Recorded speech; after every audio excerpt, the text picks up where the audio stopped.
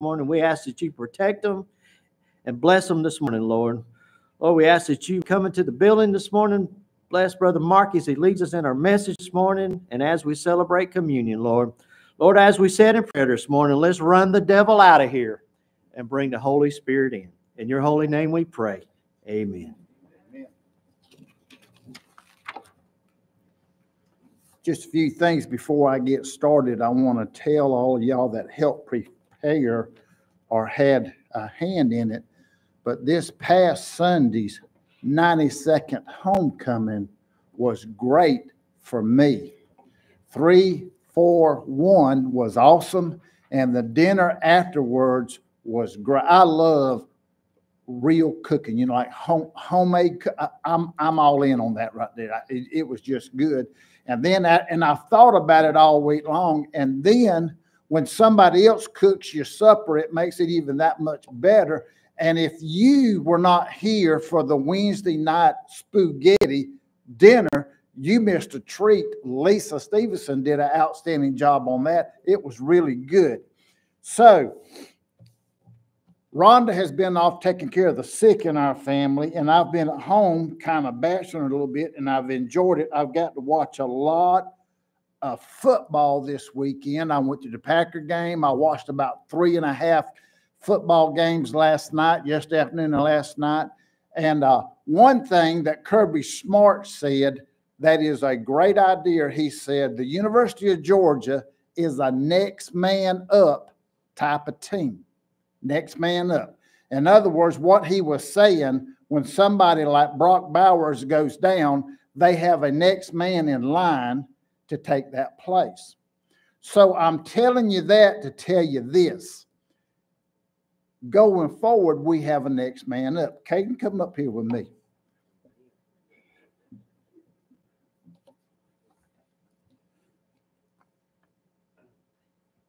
Oh, there's you right there.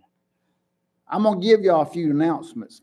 And Caden said, I want to go up there with you. Now, let me tell y'all this right here.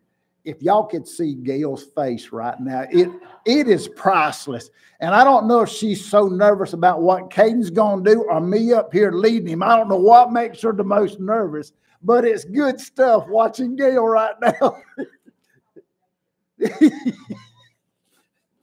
I don't know if Caden's going to take my place on announcements or John's on the leading of the music, but this guy can sing. If y'all hadn't ever stood beside him, he can really sing. I mean, like spot on, spot on. You do a good job.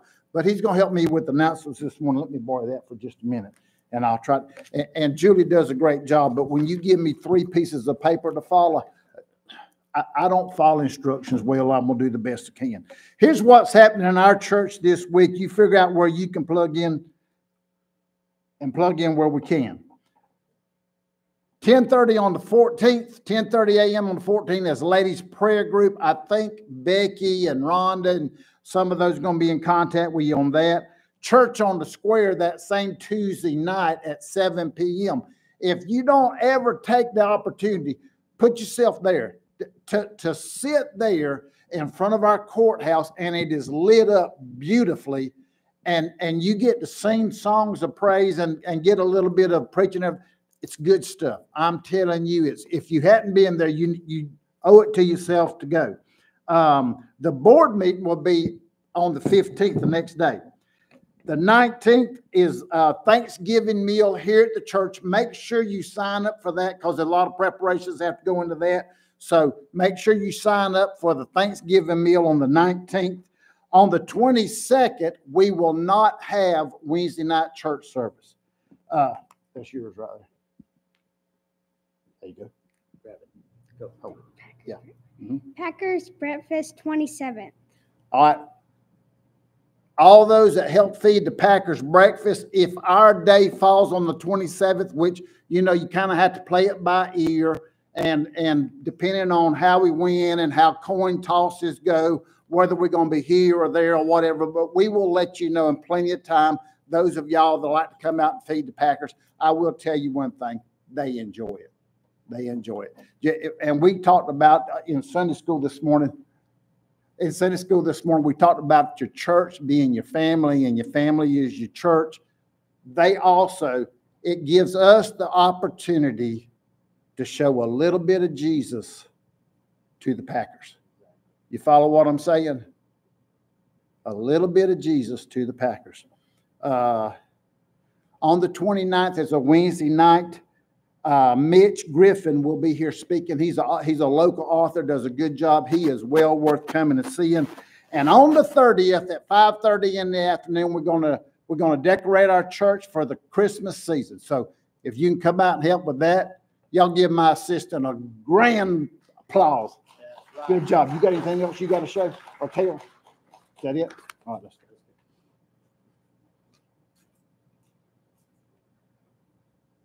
Church, that's our future. That's our future.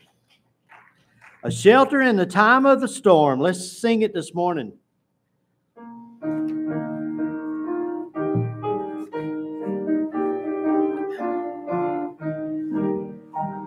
The Lord our rock, in him we hide, a shelter in the time of storm.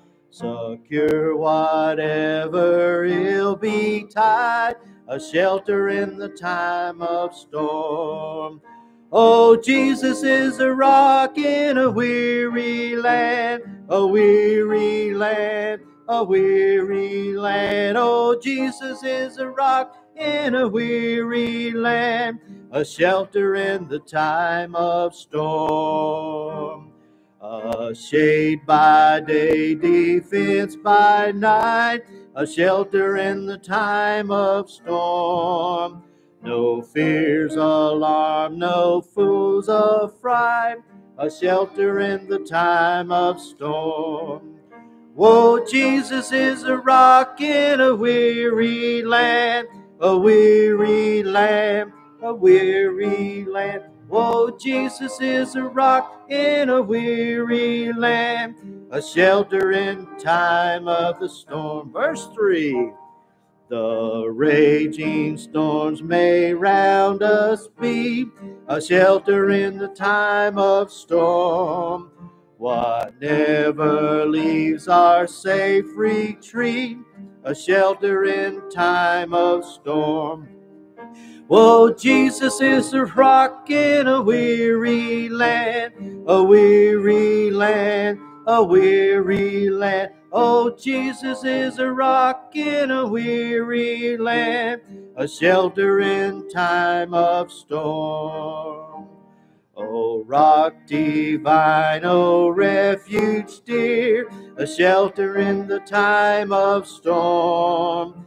Be thou our helper ever near, a shelter in the time of storm. Oh, Jesus is a rock in a land, a weary land, a weary land. Oh, Jesus is a rock in a weary land, a shelter in the time of the storm. You talking about a weary land? We are living in a weary land right now. Can you believe it? And Jesus is our rock. So let's turn over one page to 572. He hideth my soul.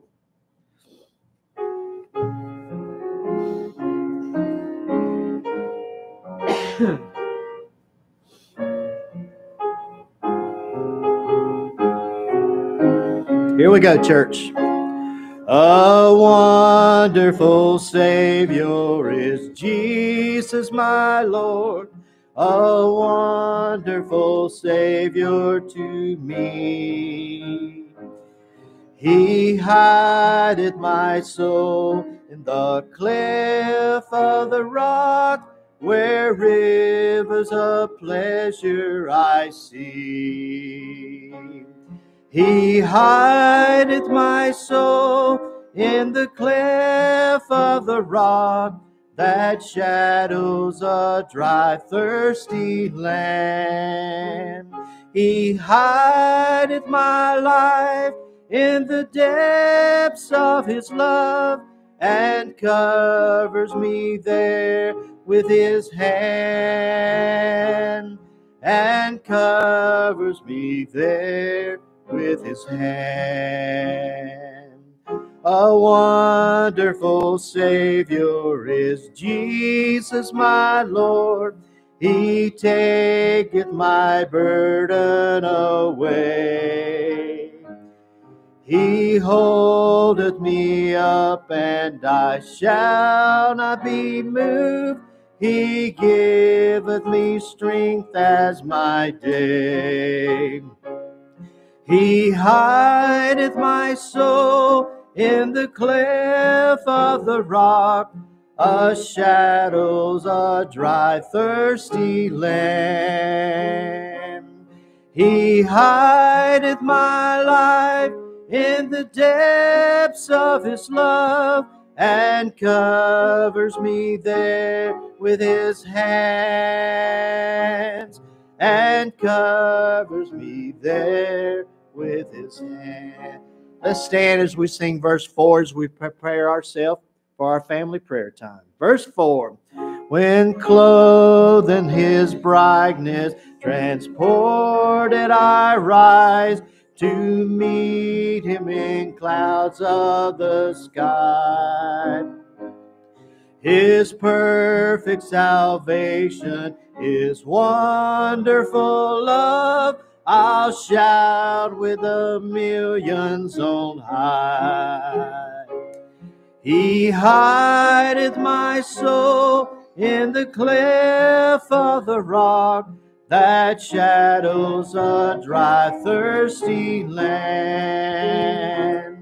He hideth my life in the depths of his love, and covers me there with his hand, and covers me there with his hand. Do the chorus.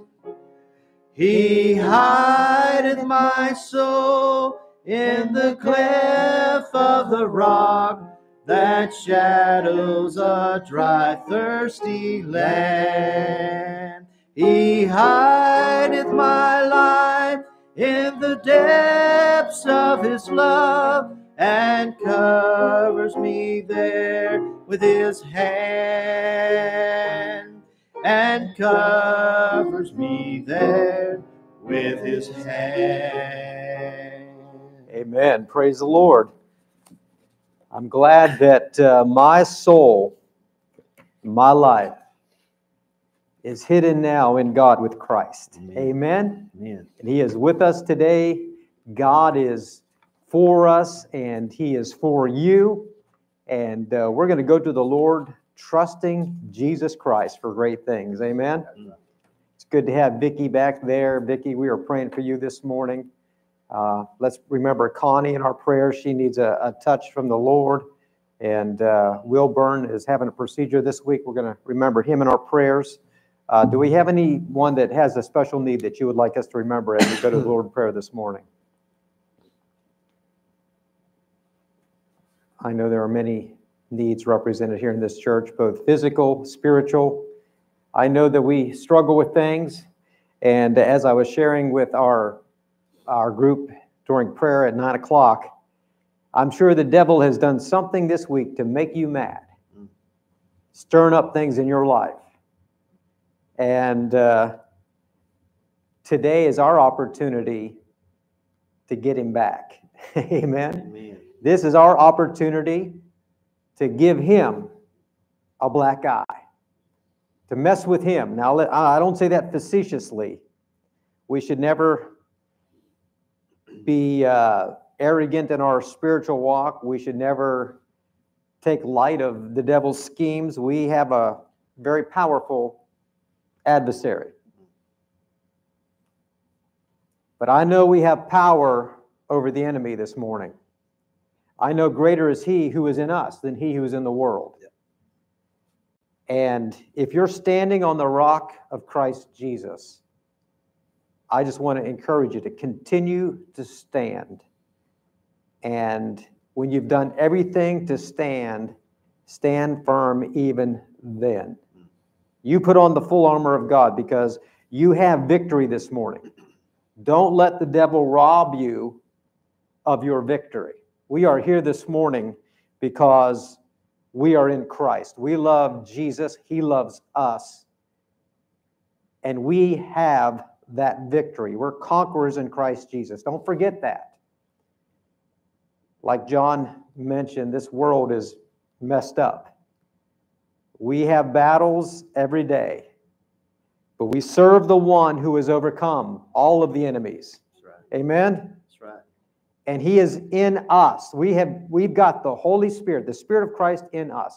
And let's pray this morning in the power of the Spirit. Let's pray in the Holy Spirit and ask the Lord just, hey, Lord, we're your people. We belong to you. We're the family of God. And we're going to do our part, which is really just having faith. But your grace is sufficient today. God's power is sufficient to overcome whatever needs to be defeated in your life. Let's join together in prayer. If you have a need that you want to bring to the altar, you know that the altars of this church are always open. And you're more than welcome to come and pray here. But let's pray in victory. Let's make the devil mad today in our prayers. He's done enough to stir us up. Maybe we need to stir up the kingdom of darkness and just let them know that we know who we are in Christ Jesus. So pray with me. Father in heaven, we come to you in the name of Jesus Christ. We know who you are, Lord Jesus. We know your power. And we know that your word tells us that the same power that raised Christ from the dead is in us. So as we pray, we exert that resurrection power, that power that brought us out of our sin, that power that brought us out of the kingdom of darkness into your glorious light. That power that absolutely changed our lives from the inside out. We call upon that power, the power of Jesus Christ, to intervene in our lives today. We go through battles, yes. We are tempted, yes. We go through times of testing, yes. But Lord, we submit to your authority this morning. We submit to your lordship, and we take authority over the enemy and everything he's doing to try to ruin our lives and hinder our faith. And we rebuke the enemy in Jesus' name, and we loose the power of the Holy Spirit to work in us, to give us victory, to encourage us today, to increase our faith, to give us more of your love and grace and mercy in our lives. Lord, we are here to represent you. We are here because we love you. We are here because you are the bridegroom and we are your bride. And we are looking forward to the time when you come for us and we see you face to face. And while we wait, Lord, we're being faithful. We're going to continue to walk with you. And we are trusting you this morning for strength, for power, for grace, for all the things that we need to be victorious as we walk this spiritual life. Lord, I know you have the power to heal a body. I pray in the name of Jesus for Vicky this morning. I pray that you touch and heal her. I pray for Connie and for Andy, for Dave, for Wilburn, for Marcella, for all of those here this morning that need a physical touch, for Colleen. Lord, you are able. You are able. You're able to make the crooked ways straight. I pray for Jimmy this morning for a touch upon him. Lord, I pray for unsaved loved ones, sons and daughters and grandchildren, family members that need Jesus. We just believe, Lord, that you're going to save them. And even now, let your Holy Spirit remind them of who you are and your love for them and your gospel. Lord, I pray that those who are walking away from you would be miserable in their sin and that they would long for the joy of the Lord in their hearts. Lord, I pray that you'd open up the eyes of those who were blind to the truth, and that they would see you as the one who is the way, the truth, and the life, and that they would believe in you. Lord, I pray for this crazy world right now. Lord, it is in a mess, and yet you are sovereign over all things. You are sovereign over the nations. You know what's happening with Israel and their battle against Hamas. You know the turmoil in this world. And I pray for Israel today. I pray for their victory. I pray for the enemies of freedom, that they would be defeated. Lord, I pray for your church to rise up and for the enemies of God to be scattered. Lord, I pray for the United States. I pray for, Lord, a revival that would come and change the heart of this country and bring it back to you. And Lord, I pray that in our own hearts we would be revived, that we would be empowered, that we would be full of your joy, that we would be enthusiastic and passionate about our faith. This is not something that we should just go through life thinking, okay, I'm a Christian, it's, yeah, whatever. No, this is a God thing. We are yours. We serve the living God who is alive today. And the one King, the one Lord, Jesus Christ. You are something to be excited about this morning, and we glorify your name. We ask you to come and fill us with your Holy Spirit afresh and anew, and I pray that your Spirit would speak to us today, encourage us, open our eyes to what you want us to see, and we will give you all the praise in Jesus' name. Amen. Amen, church. All right. I believe God answers prayer. Amen. You don't want to miss next week. Next Sunday during our worship service, we're going to have a special guest here. Beth has a dear cousin by the name of Eddie Park, Pastor Eddie Park, and he and his wife Lorena are coming to visit next weekend. And while Eddie is here, I told him, you know, Eddie, you cannot come without coming up and singing and playing the piano for us. And actually, we're going to have Eddie Park in revival coming in January. So you'll get to see a little bit of a preview of what that's going to be like. But I'll tell you something about Eddie. Eddie is spirit-filled. He is passionate about his faith. He is in love with Jesus Christ. And he's not ashamed to let everybody know it. And when he gets up here on this piano, and he does the same thing when he preaches, he plays loud, he sings loud, he preaches loud. He is one fired up man. And I'm looking forward to having Eddie come and minister to us a little bit. Now, he'll be playing the piano and singing, and I'll be preaching next week unless the Lord has other plans. Who knows what's going to happen here? We're just going to have church, okay? So you invite somebody, you bring them here next Sunday morning, and Eddie and Lorena will be here from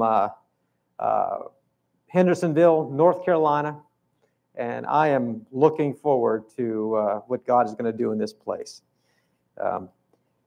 There's a hymn that Eddie sings, and he sings it like no one else can. I don't know if you know that hymn, and I'm sure you do. My wonderful Lord, I have found a deep peace that I had never had known, and a joy this world could not afford. I'll tell you, the first time I heard Eddie sing that song on the piano, I thought to myself, I have never heard this hymn sung and played like that. With the passion, it just fires me up. And every time I hear Eddie play the piano, I want him to sing that song and play it. My wonderful Lord. Hopefully I get him to do that, and you'll see what I mean. He does it like nobody else. But you be here next week and bring a friend or three. So one question I've been asking this morning, asked this question during our prayer time. I asked it during Sunday school, and then here this morning before our prayer. And I'm sure the answer is yes. Has the devil done something to you this week to make you angry, to stir you up, Do you sense that that fight, that war that we go through as Christians? We see the effects of the powers of darkness at work in this world. We don't always understand the cause. So many people, especially people who are not Christians, they see what's happening in the physical world or the natural world, but they have no idea that there is an unseen war taking place in this world today, a war they know nothing about. We see what's happening worldwide, nation rising against nation and kingdom against kingdom. It's like Jesus prophesied in Matthew chapter 24. We see what's happening with the nation Israel and this devastating attack that Hamas perpetrated upon the Jewish people. Over 1,600 people were killed. 40 babies were murdered and beheaded. It's a terrible thing. We have war that's taking place in Ukraine with Russia, and we see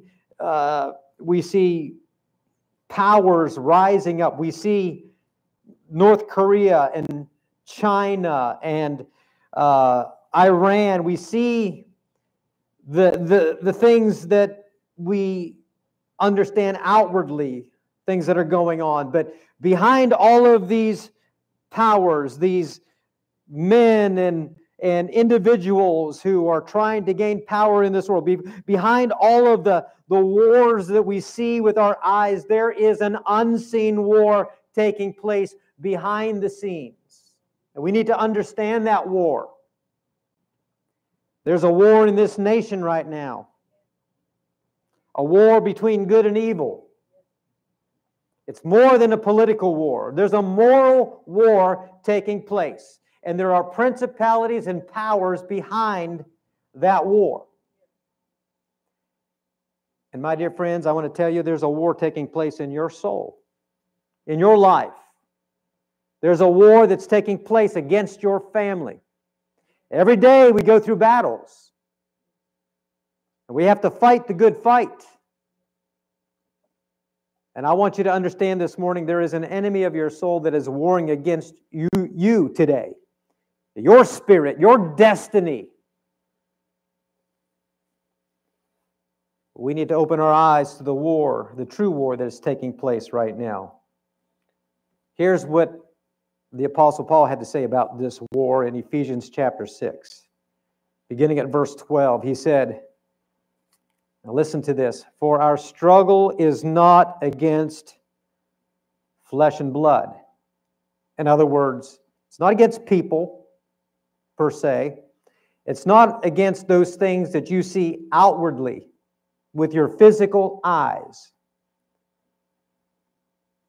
but against the rulers, against the powers, against the world forces of this darkness.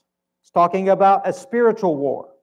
Against the spiritual forces of wickedness in the heavenly places. Paul understood that there is a real God, there's a real devil, there are spiritual forces at work, there are angels, there are demons, there are spiritual forces in high places warring against this world and warring against you. You can't see them outwardly, but they are there, trying to control what is happening in this world today. In the book of Daniel, we learned that the prophet had prayed and fasted for 3 weeks after asking God for direction and to maybe reveal some things about the Jewish people and their nation. And there was no answer for a while. It was delayed. And when the angel of the Lord finally came to Daniel, here's his explanation of why it took so long for him to bring an answer. Daniel chapter 10, verse 12. Then he said to me, do not be afraid, Daniel, for from the first day that you set your hearts on understanding this and on humbling yourself before your God, your words were heard. God heard Daniel's words the moment he prayed. And he sent an angel to Daniel with the answer. And the angel said, I have come in response to your words.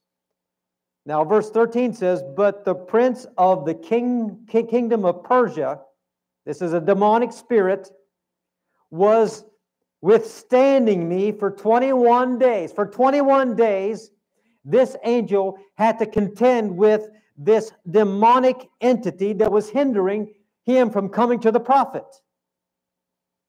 Then behold, Michael, one of the chief princes, an archangel, a more powerful angel, came to help me, for I had been left there with the kings, it's plural there, kings of Persia, principalities, powers, demonic forces trying to hinder this angel from coming to Daniel with the word of God.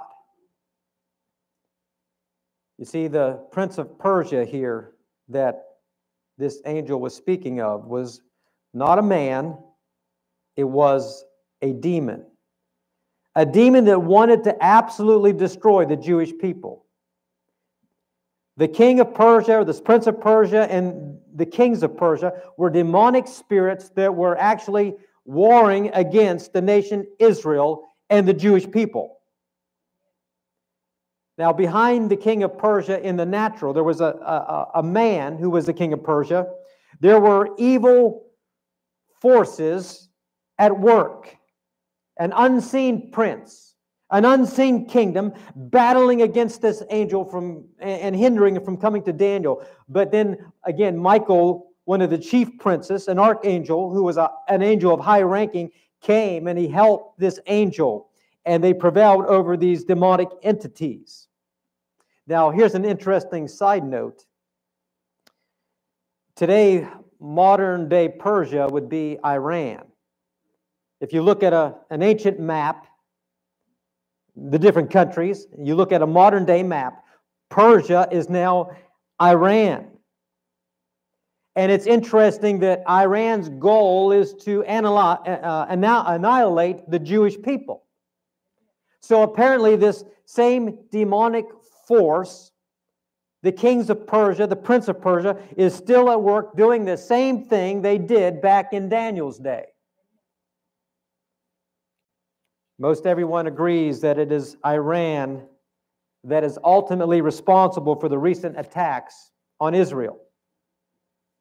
Their pawns in this game, if you will, are Hamas, Hezbollah, and other Islamic terrorist groups that are actually directed by Iran. But behind the scenes, there are demonic forces at work doing Satan's bidding. Now, when we talk about this unseen war and angels and demons and principalities and powers, some people, when they hear this, they kind of think, we're a little crazy. Because most people go by what they see outwardly, what they see in the natural. And when you start talking about spiritual warfare, they kind of look at you like you're crazy. But the reality is, and we know from the Word of God, and if we're Christians, we should understand that this fact that there is this unseen war taking place, controlling what's happening in the natural. The spiritual is controlling the natural. In our own nation, there is a war waging that is unseen. It is a war between God and Satan, a war between good and evil. And we know, praise God, ultimately God will prevail. Jesus Christ will establish His kingdom one day, and His kingdom is an everlasting kingdom. And no one will be His rival. Amen? Are you part of that kingdom this morning? Amen. But at this current time, God allows this war to continue because this world is in a time of testing. And the ultimate purpose of this test is to see who you are for. Are you for Christ or are you against Him? That is the question. I saw a commercial a little while back during the last elections. And in this commercial, it was advertising a chess set that you could play. Anybody here play chess? I'm in the right crowd. I can't play chess. I do good to play checkers, just so you know. But this chess set was actually like the Republicans against the Democrats. In this chess set, the kings in this game were Biden and Trump. And then you had queens, Nancy Pelosi. You had bishops and rooks, which were cast in the likeness of Chuck Schumer and Mitch McConnell, then other key senators and members of Congress. And then you have the lowly pawns, which were elephants and donkeys. And they all represented, the people of their respective political party. So you can get this game and you can sit down and you can play chess. You can sit down with somebody of the opposing political party for which you prescribe and see who wins. But when you sit down and you play chess, none of those chess pieces move on its own. You've got to make strategic decisions. You've got to move those pieces. We see a war raging in this nation right now between the left and the right. We see a war between leaders and people and decisions and political parties fighting against each other, planning strategies and attacks. Moves are being made, but behind what you see in the natural, there are spiritual forces in the heavenlies controlling these things. You don't see them, but you see the effects. In John chapter 3, Jesus was speaking of the Holy Spirit. And beginning at verse 8, he said, "The wind blows where it wishes, and you hear the sound of it, but do not know where it comes from and where it is going. So is everyone who is born of the Spirit." The moving of the Holy Spirit is like the blowing of the wind. You don't see the wind, but you see the effects of the wind. Living in southern Georgia, we have the big high pine trees. What are they? Loblollies? What do you call them? Loblollies. Okay. Whatever they are, when the wind is blowing strong, you don't want to walk under those trees because they've got large pine cones that'll fall down and knock you in the head. You see the effects of the wind.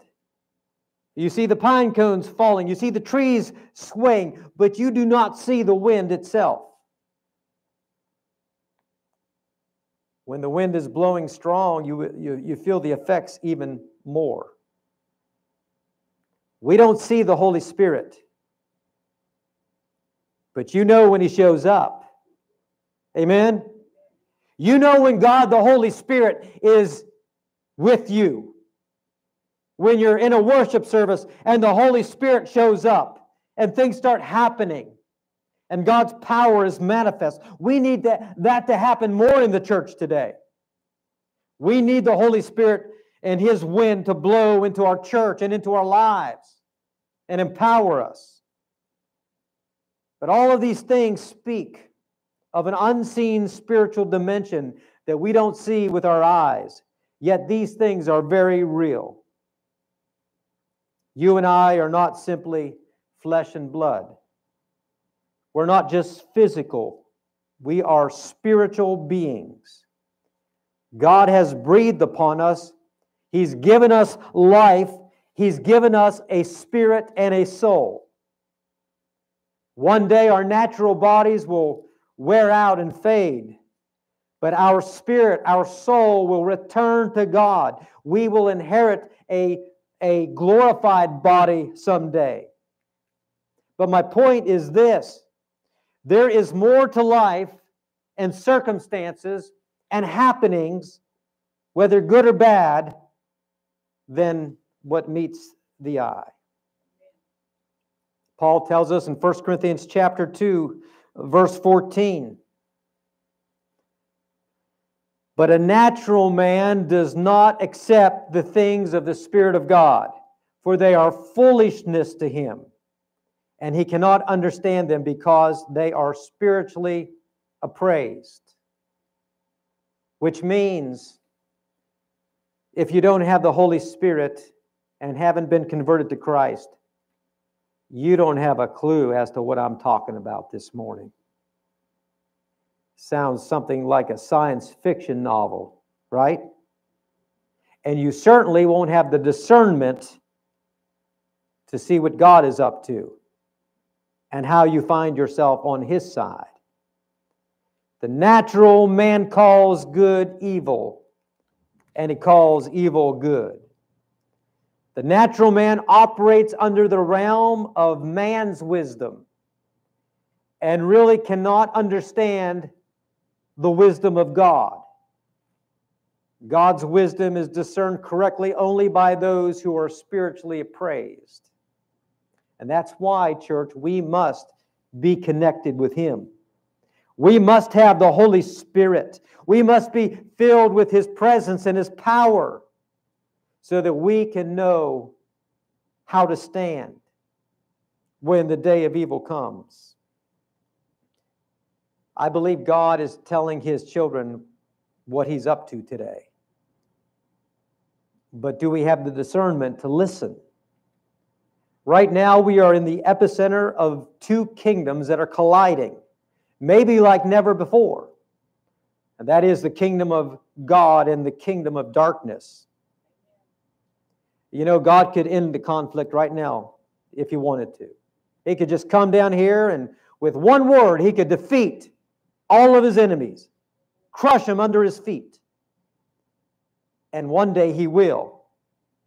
One day His anointed one, Jesus Christ, will come and rule and reign with an iron scepter, according to Psalm chapter 2. But right now we're in the middle of a time of testing for those on the earth, and the war, this unseen war, is heating up. And you know what? There's going to be casualties along the way. But it's time for the people of God and the Church of Jesus Christ to stand up and discern the times in which we live. So, who are you for today? Who are you for? In the words of the prophet Elijah, if the Lord is God, follow Him. Follow Him. If Baal is God, follow him. Who do you believe today? Who are you for? Where do you stand?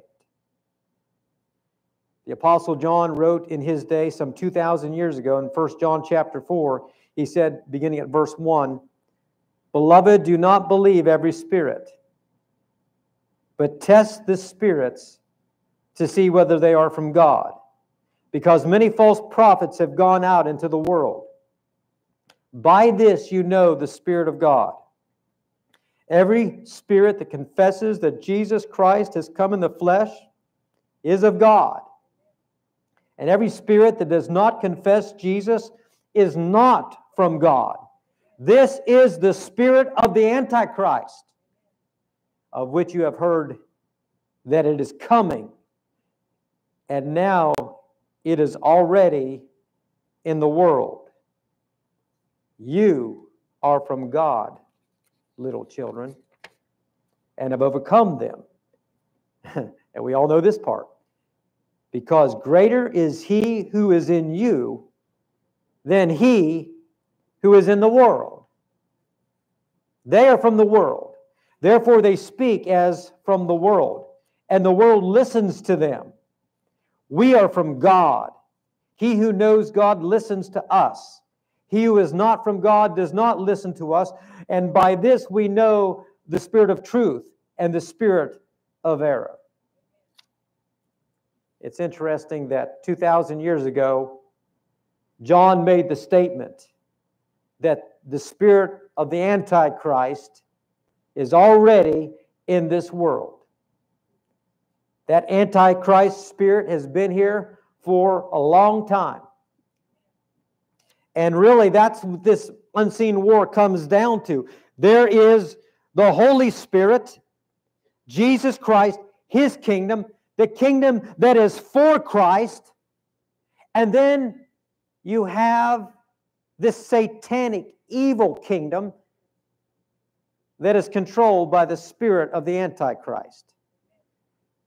The kingdom of Christ, the Holy Spirit, the Spirit of Christ, the kingdom of Satan, the Antichrist, the spirit of the Antichrist, colliding, vying for power in this world. Christ offering salvation and hope to people. The spirit of the Antichrist to destroy souls in hell. That's what's going on. I want to share with you just some key ways in which you can recognize the spirit of the Antichrist in this unseen war. Some key things to look for. Because again, we need to be spiritually discerning. We need to know what's going on in this world. And a lot of this has to do with what Satan hates. What does God hate? God hates sin. God hates destruction. He hates ruined lives.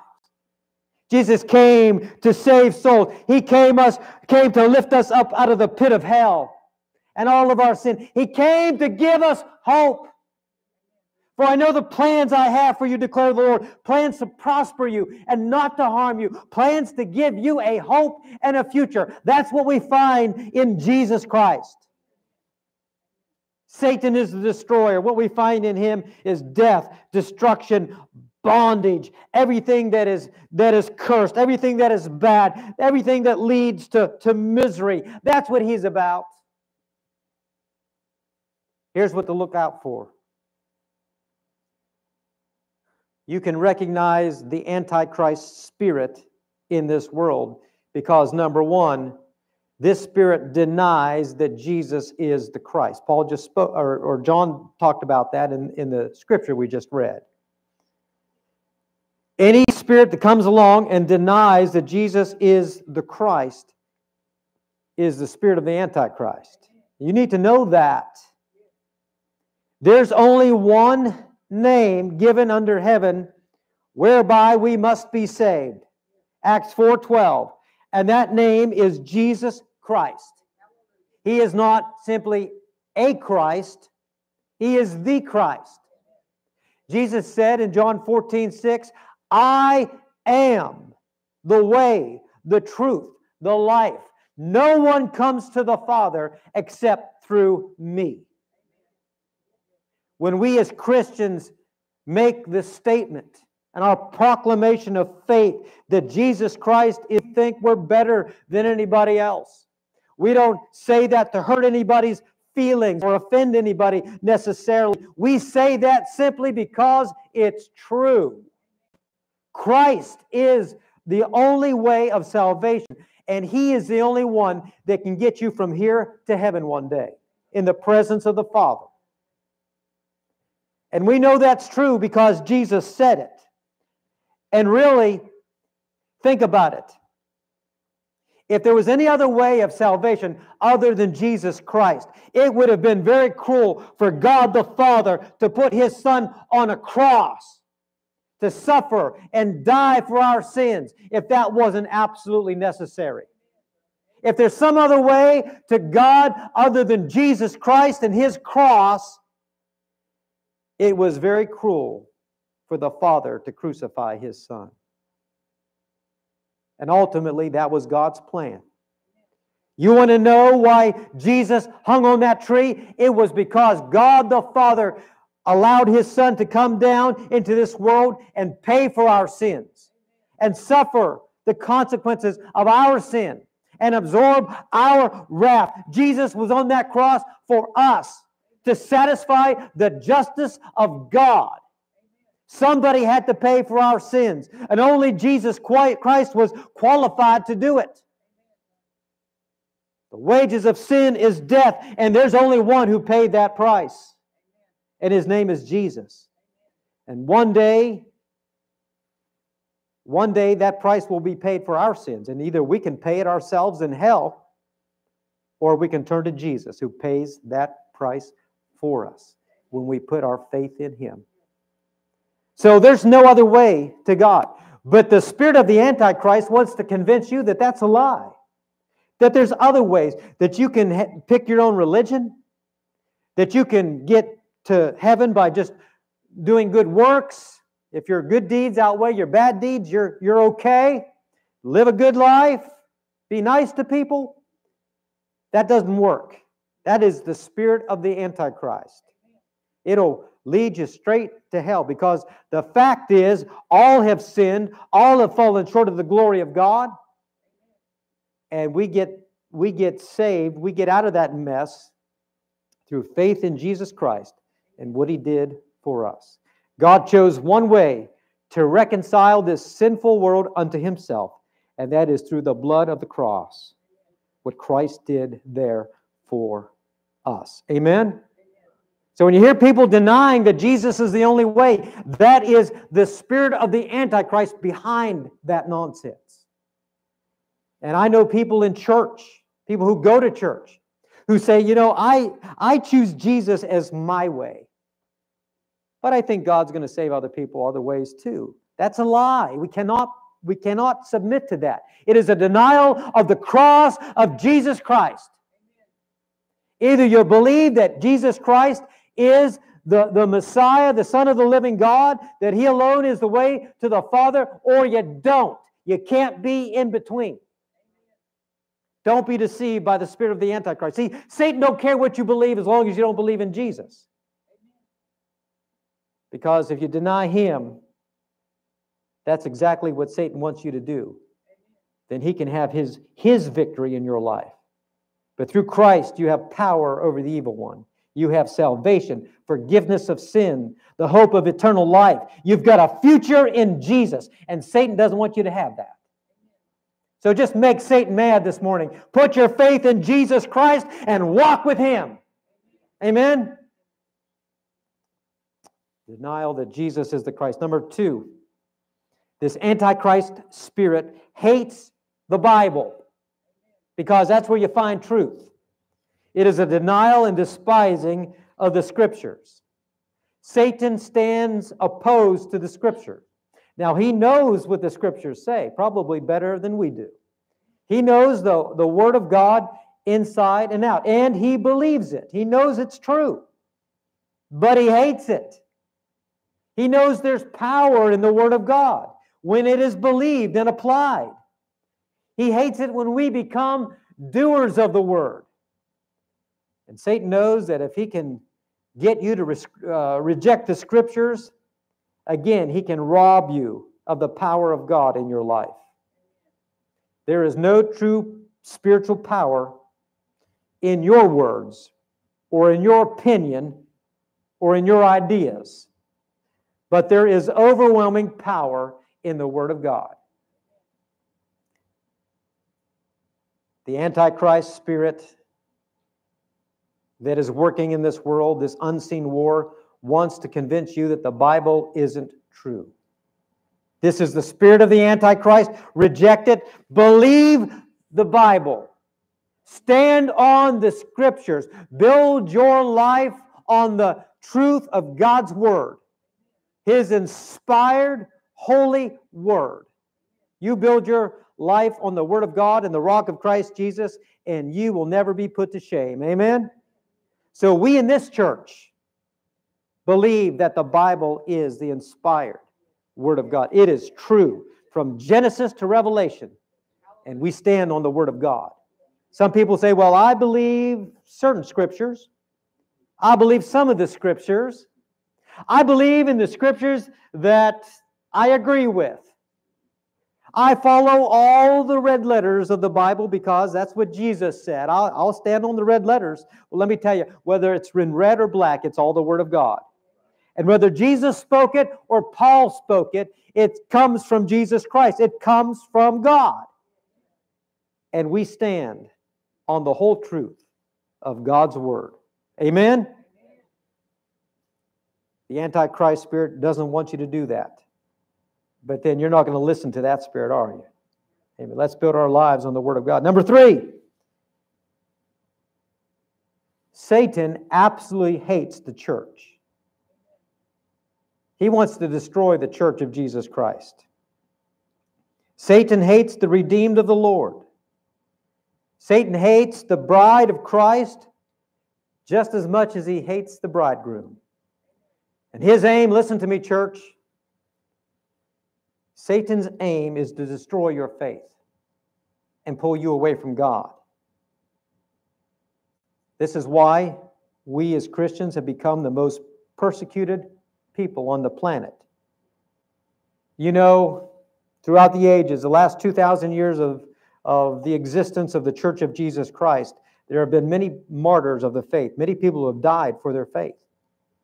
But did you know that in the last century, more people have died as martyrs for their faith than all of the rest of the 1900 years of church history?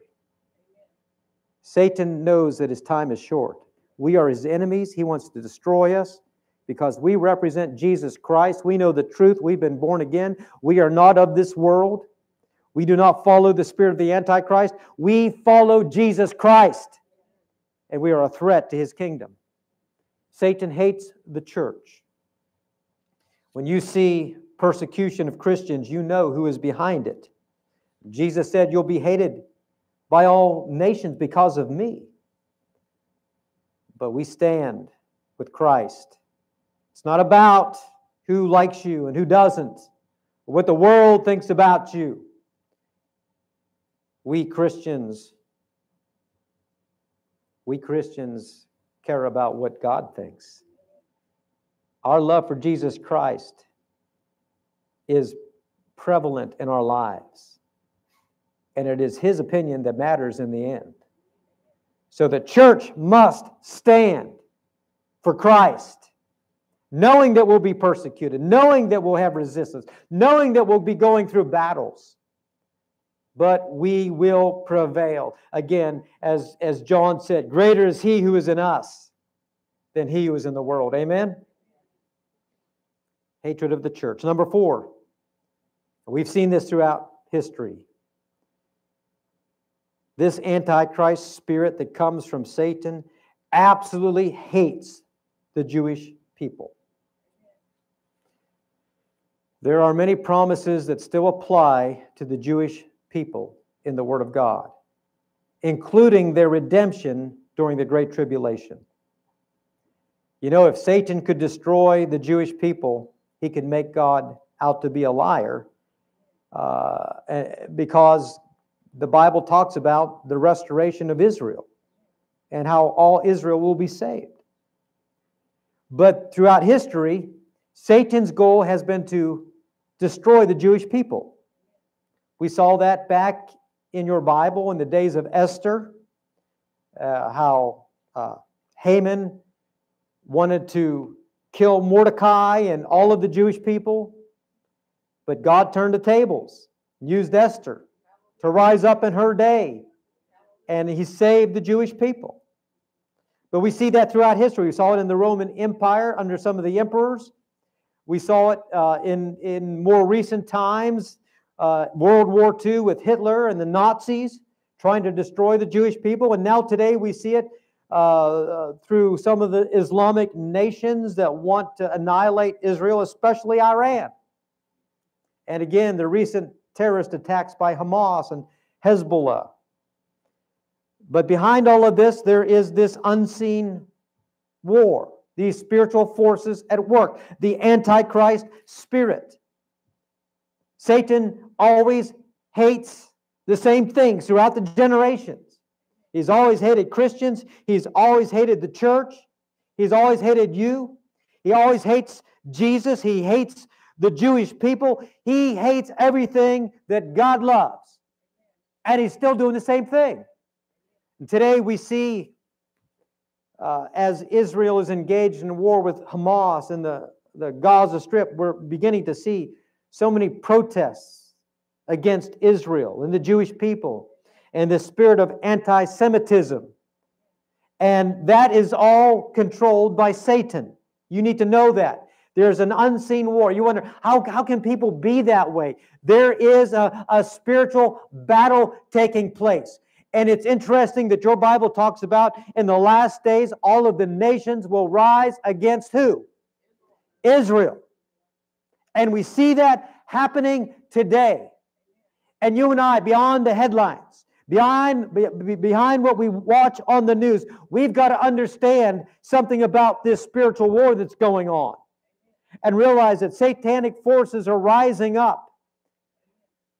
John talked about the spirit of the Antichrist. That spirit is here at work in our world today, and one day it will culminate in a kingdom where a man will rise up who will be the Antichrist, who will try to rule this world during the last days, the great tribulation. And we need to be aware of what's happening behind the scenes. Hatred of the Jewish people. Number 5, hatred of innocent life. Hatred of the sanctity of life. I want to tell you something. Life is a precious gift from God. And Satan is all about death. Jesus is about life. I have come that they might have life and have it more abundantly. Yet the thief comes to kill, rob, and destroy. Satan hates life. He hates innocent life.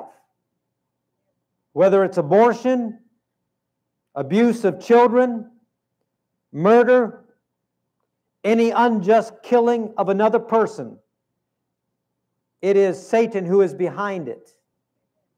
God is the author of life. The devil is the source of destruction. We need to be discerning.